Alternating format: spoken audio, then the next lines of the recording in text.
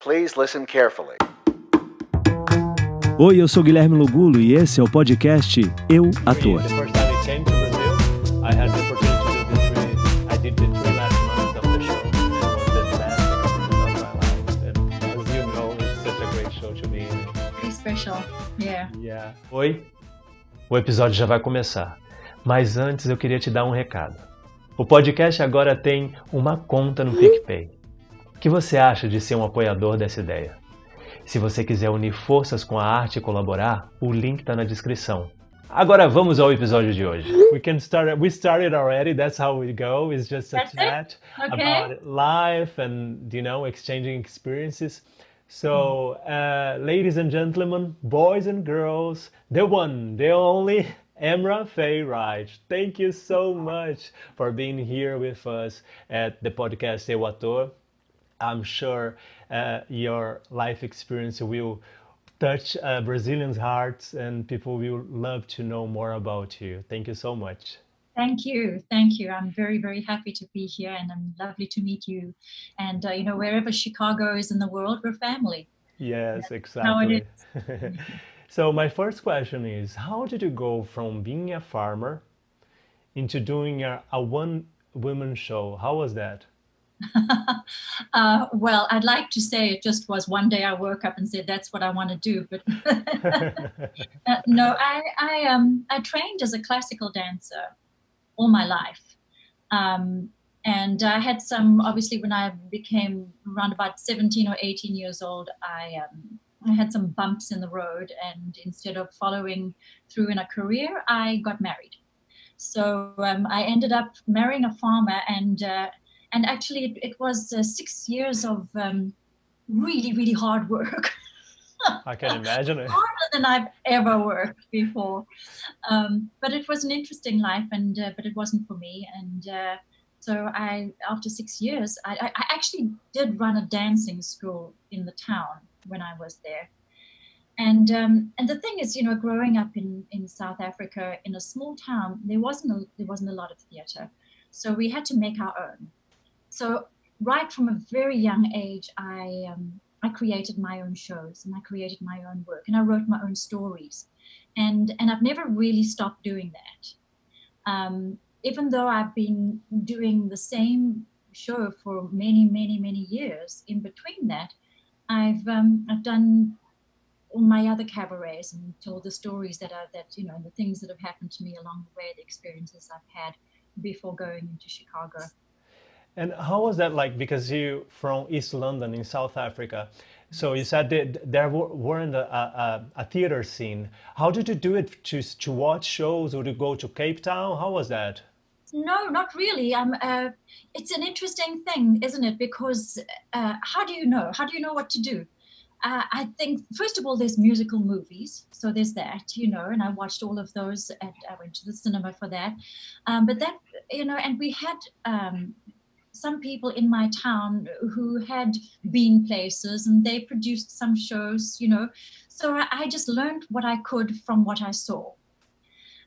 Sometimes, I don't know if this is really true, but sometimes when you haven't been exposed to what is going on, you come up with a different kind of way of doing things.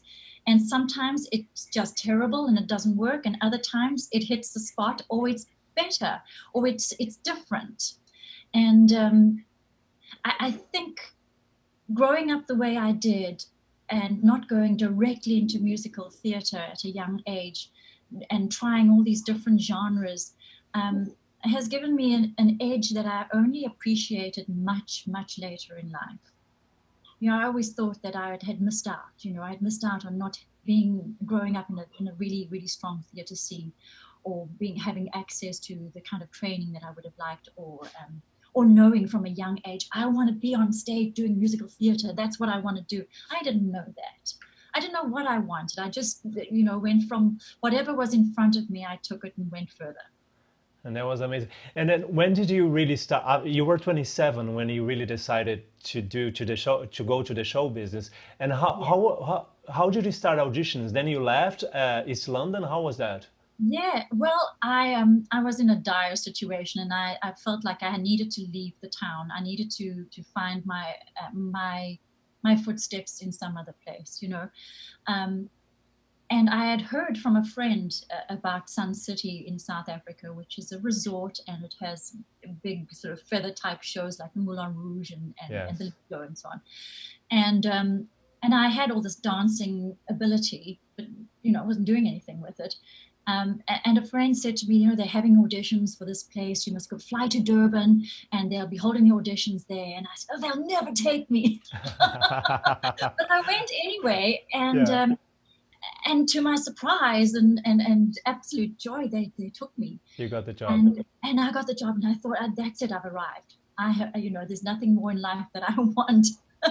Yeah. And so, you know, I had a small child at the time. I packed up my baby and off I went to Sun City, and I ended up dancing there in those extravaganzas as a showgirl for about 6 years. Wow, 6 years. But while I was there, I, I, I started singing. I started, you know, doing odd shows here and there, and I took some singing lessons. And I didn't think I was going to do anything with it. It was just a case of I need to do something more. So I started doing lessons, and then after those 6 years, I thought, well, that's it. You know, I guess I retire now. Oh my God. Okay. You started late. I'm done. And, and then I decided to go on vacation to New York just to do some auditions and see how, before I really, you know, hang up my shoes, to see really where I stand in the world. You know, Yeah. could I have been a dancer anywhere else? Did I have that ability? So I went to some auditions, knowing, you know, I couldn't get into any shows because I had no green card. Yeah. But I did go to an audition for a show in Monte Carlo, and I got that job. And I thought, okay, one last contract. That's what I'm going to do.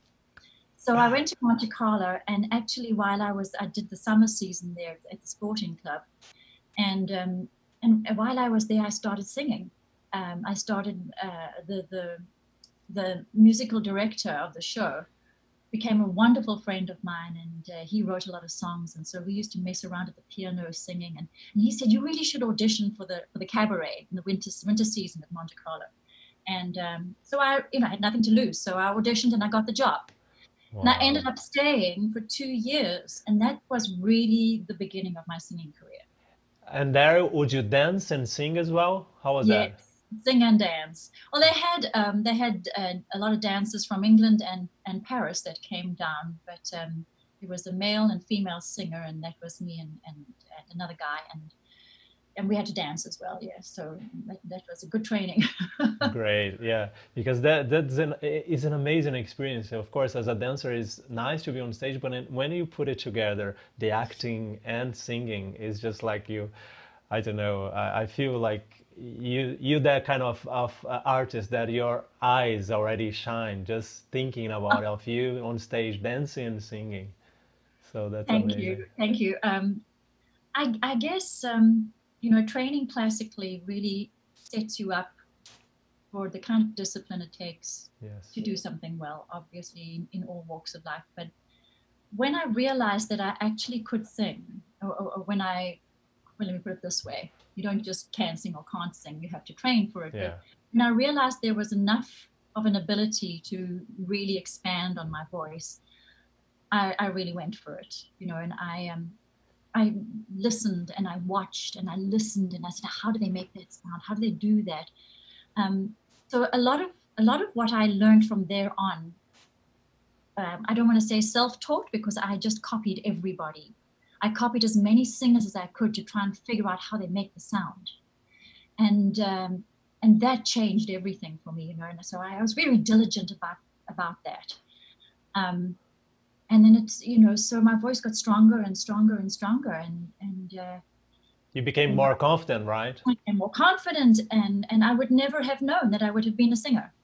Wow. And then they came, because there was always a time during those years, because I did, after Monte Carlo, I did a lot of big musical extravaganzas all over the world. So I traveled a lot, you know, probably about 15, 20 years.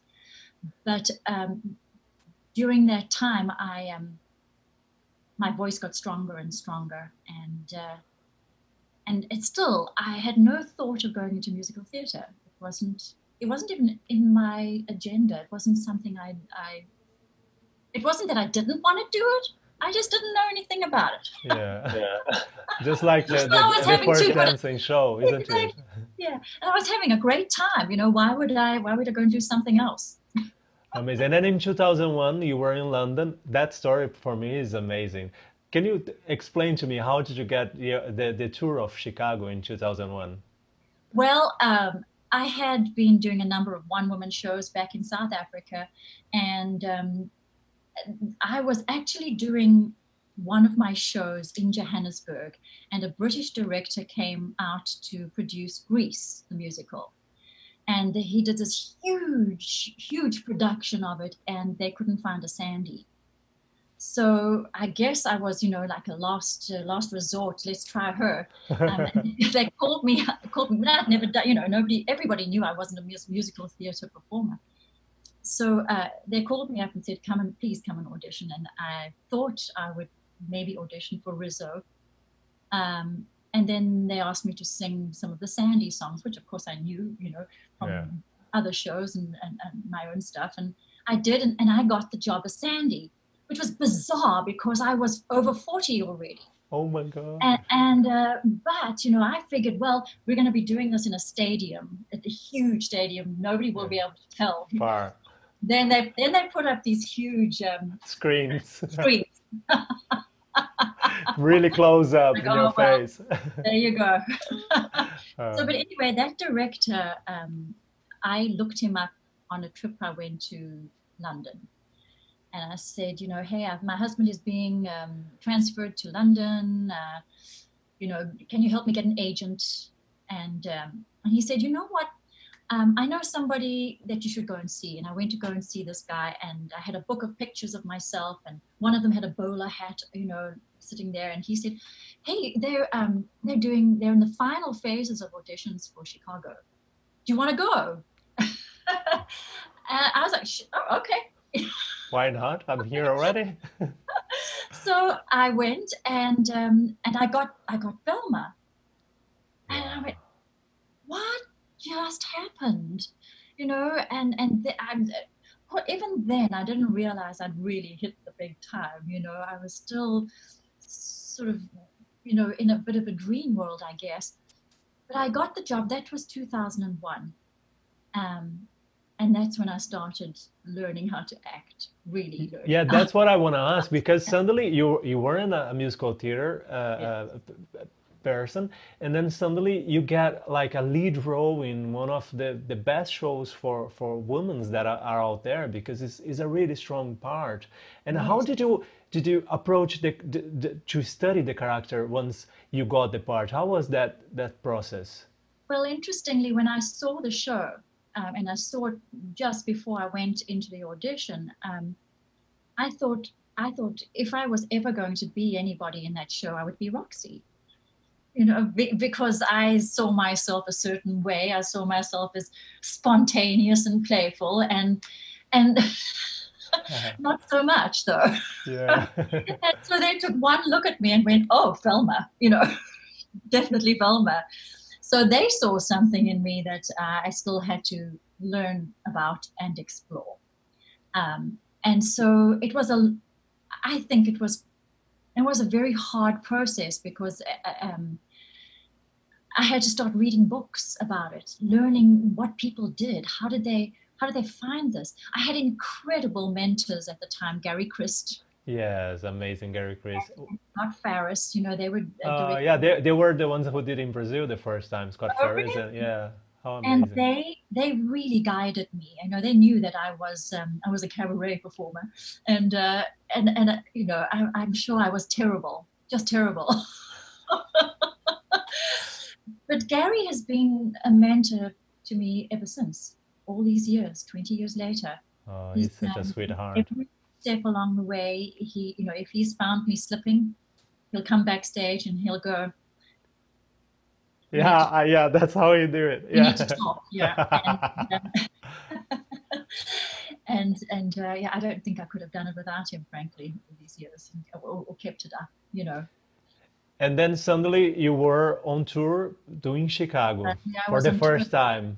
Yes, yes, yes, yes. And then when did it happen your second opportunity of Chicago? Because then you finished that contract and you were living in London at that time, or what? Yes, during that time I had moved to London, and I was really, really green and young in theatre. Even though I was older, I was young in theatre. I didn't know a lot.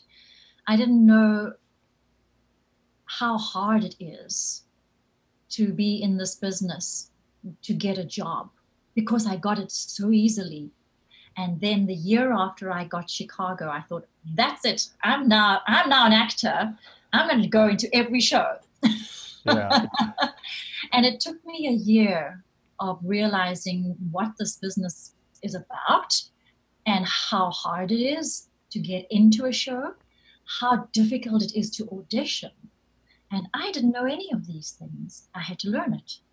And that was the year of learning and crying and pulling my hair out and trying to go, you know, but I've done this. So what's the problem here, you know?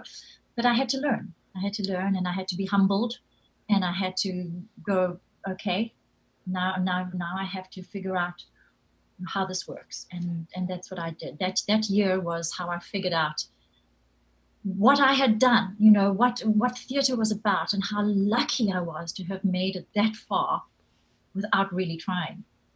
Wow. You know. And so I started to really get serious about how this works and what to do and how to learn. And I went to acting lessons, I went to singing lessons, I went to dance lessons, I did everything. And then a year later, I did the European tour. And then the South African tour, and that's when I met my husband, who's a drummer, and he was on the show. Yeah. My third husband. I know you're thinking the farmer. No, not the farmer. No. Oh, amazing. So we were in South Africa, and we were doing the show there when Fran and Barry Weisler came to Cape Town. They'd never been to Cape Town. They wanted to tour the wine farms and so on. And of course, they'd gone around the world seeing the shows here and there, and they go and see the show, and then they go back, and they. Yeah. Anyway, they came to see the show, and Fran and Barry said to me that night after the show, "We're taking you to Broadway." Wow. I know, and I so that's how it happened. It was just amazing. But before that, how it was to go back to South Africa doing a show as a lead actress? How was that for you? The experience to be back at hometown, but doing Chicago, how was that for you? It was quite a strange feeling, because I hadn't really made a name for myself in musical theatre in South Africa. I was quite well known in the cabaret scene, in the dance scene, but not in theatre. And so I think a lot of people went, "Who is this? South African? Who is she?" Is she South African, really? Never seen. But I quickly made a name for myself, and Wow. and I got a lot of amazing publicity. And as a result, a few years later, I went back again, and of course, it was a whole different story that time. So, yeah. That's amazing. And then suddenly you were on Broadway. And then that's another different feeling. It's amazing how one show could take you to so many places that you never imagined, right? Oh my gosh. Oh yeah, all over. I mean, every continent, Yeah. I will get there. I will get there. But I guess when I saw the show on Broadway for the first time, it was almost as if I went, "Oh, that's what this show is." And not because, and I have to put this quite delicately, it's not that they were better. It was American. It's an American show. It's an American story. There's a grittiness to it. There's a knowingness. There's a knowing what the story is, who they are, who these characters are. And it's so subtle, but it's so tangible, and So I understood immediately that there's more work to be done. But I also realized, I guess, by that time I knew what a big deal it would be to go to Broadway. But that first night, my opening night on Broadway, I was terrified, and I thought, gosh, this is it. There's nowhere else to go from here. This is it. And that was a very new feeling for me. Wow. And then how was that thing of like, you were used to do the show, but how do you keep it fresh doing 8 shows a week? How was that? And to keep fit the body as well, because Velma, it's such a strong track. You take the chair up and down, and you have all the dancers carrying you around. How did you cope with that? I think first of all, I have to say that I've been blessed with a strong body. And I over the years, I think I might have had 1 or 2 injuries, but that's it. Wow. So I think that's one thing. I have a very good work ethic and discipline. So I do a ballet bar every night before the show. I eat well, I sleep well. I don't do a lot of other things other than the show as far as physical, because I felt the show was enough. And I knew what I had to do physically to make sure that but when I did the show at night, I hadn't hurt myself doing something else. So I'm very diligent about how I maintain my body. I think it kind of came naturally to know that this is what I have to do to stay here. I've never ever marked a show, and I've never been anything but 100% there in the number. And I think if that's the case, there's very little chance of you really hurting yourself if you're present all the time, because you're not going to, try something new. Oh no, that's not true. In acting, you're always trying something new, but you're not going to lose focus. If you're totally focused on what you're doing all the time, you're aware.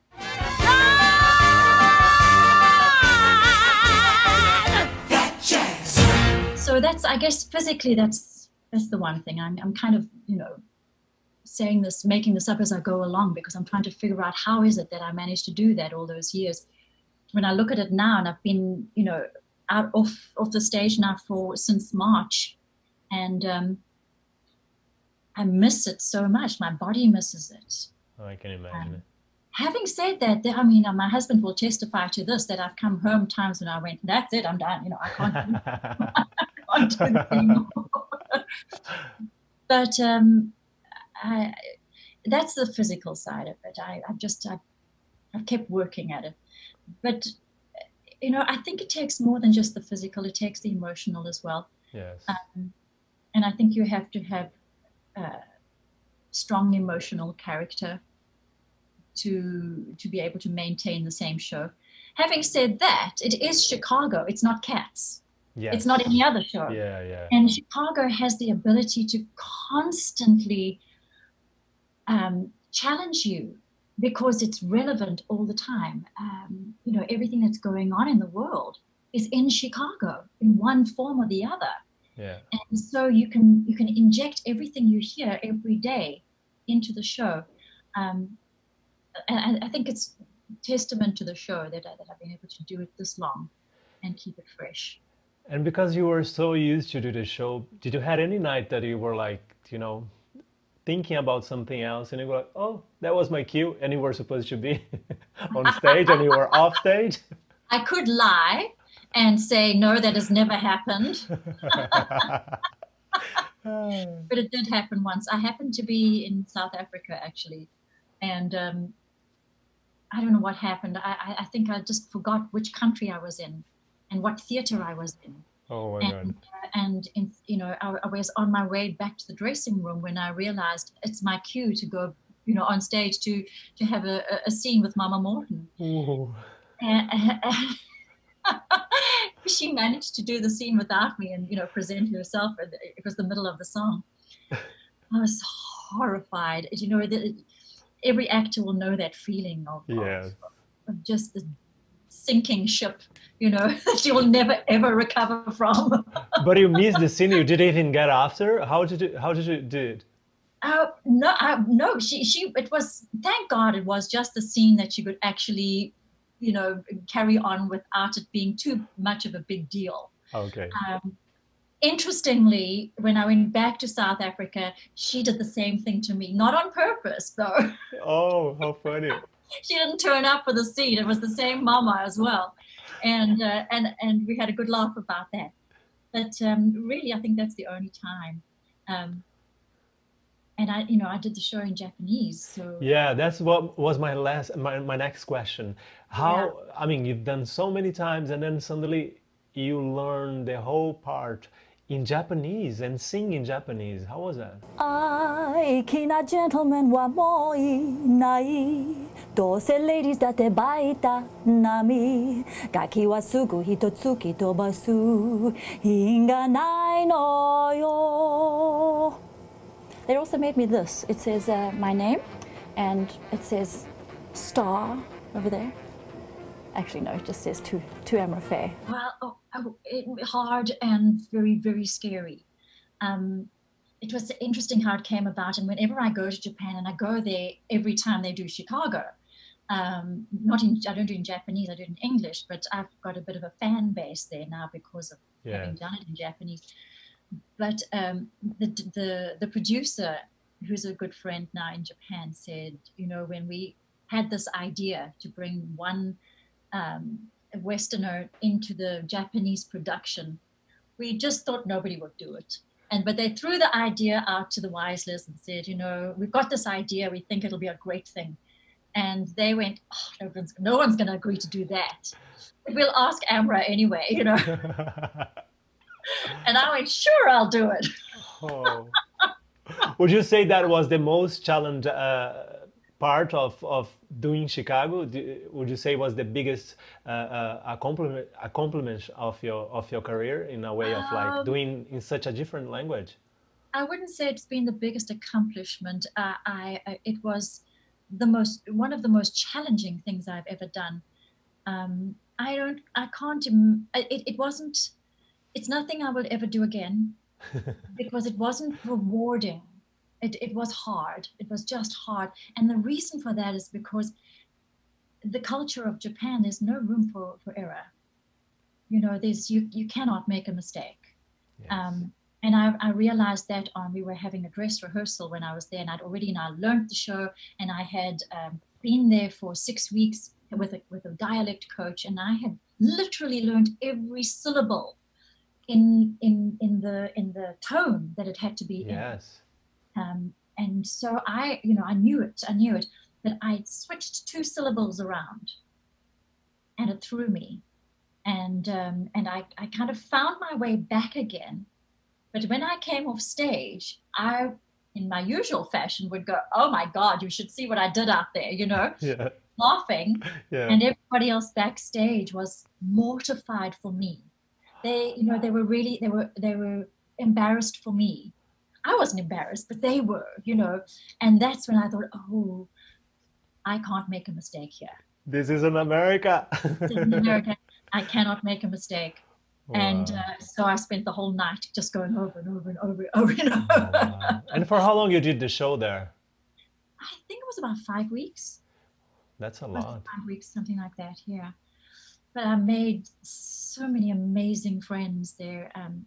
Chicago, I would never have imagined would give me this family all over the world. And literally family. I mean, Ryoko Yonekura who is the big star in Japan, who plays Roxy. Oh, Yoko, I just did a video because I'm doing the project with Tanya. We did with the Velmas, the Roxys and the Velmas, and Yoko was in the video. She's such an amazing artist. Oh my God. She is amazing. She is amazing, and I love her so much. And we've become very close friends. And the kind of connections that we've made in these places that we would never have made any other way. Have made my life so much richer. Oh, that's nostalgia. amazing. Yeah. And then before it shut it down, Broadway, you were playing on Broadway, right? You were doing I Velma on was. Broadway. And Yeah. then what do you think is going to be when it comes back? Do you think you're going to be in the show? How is that? You arranging I don't know. anything? I have no idea. Um, all through the years, I've never expected that I would have another contract. I've never assumed that it would carry on. And so it would come to the end of a contract, and sometimes my contracts were 4 months, sometimes a year. I never knew what was going to come my way, and I never ever assumed that it would just automatically follow on. So when it came to the end of a contract, I thought, well, that would be it, and we'll see what's next, and then I'd get extended, and that's been going on for 20 years. Oh my No. God. That's If I amazing. had known, I would have, if I yes. had known, I would have made other plans for Yes. whatever. But I guess I will wait and see. I feel strong still. I keeping myself fit. I don't know. It all depends on which direction they want to go in. Because I'm older, and I don't. I think playing with a young Roxy is a mistake. So if it depends on where they go, what direction they go with the show. I would be very happy if they want to take me back, but I would have to look at myself very critically as well and go, do you want to? Could you? Are you is it good for an older Velma now? Is it still, are women younger now than they ever were at the age I am now? Does it matter? Yeah. Maybe not. So it all depends on the producers. Do you have any dream roles that you still want to play? Oh, yeah, there's so many Sondheim women I would love to play. Yeah. I would love to play all of the sardonic, bored women of a certain age, Yeah, yeah. Nothing special, but I'm too old to play Victoria, and Oh, that that's is the amazing role part. I would have loved to play. But that would have been great. But I think what's interesting about where I am in my life now is that I'm finally reaching, or have reached, an age where I feel like I've had enough life experience to play those kind of roles, to play them well. I don't think I would have been ready for them even 5 years ago, but I feel like I am now. I see. And now my last question is, if you, Amra, could go back to that young 27 years old that decided to go into show business, and you could look her in the eyes, what would you say to her? Just do it all again the same way. Because it's been a hell of a ride, and it's been fun. Every bit of it has been great fun. I don't think there's anything I'd change. Maybe I would change some of the uncertainty, but then again, uncertainty is good sometimes. You learn from those things. Without everything in its place, where it's the way it has happened, I wouldn't be who I am today, and I'm a happy person. So that's it. That's amazing. I'm so inspired by your story, and I'm sure people who are listening and watching will be inspired as well. I'm so thankful for this opportunity, and I have no words to describe. And hopefully soon, next time I'm in New York, I get to see you on stage and give you a hug if we have the vaccine. Wonderful. It's been wonderful to meet you and speak to you, and good luck with the rest of your interviews. Thank you so much, and have a nice evening.